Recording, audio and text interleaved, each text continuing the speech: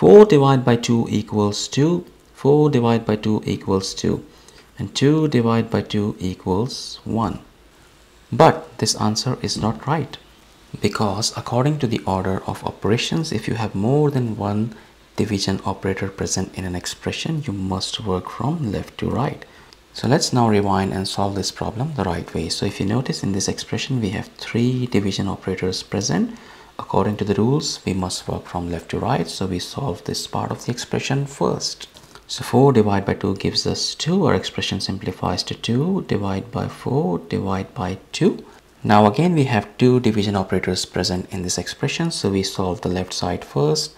To make our lives easier, we can write this 2 divided by 4 as 2 over 4, and we have divide by 2 from the original expression. Now what we can do is we can use KCF rule here. Keep, change and flip. Keep means we keep the first part of the expression as it is. Change means we change the division operator to multiplication, and flip means we flip this 2 over 1 as 1 over 2.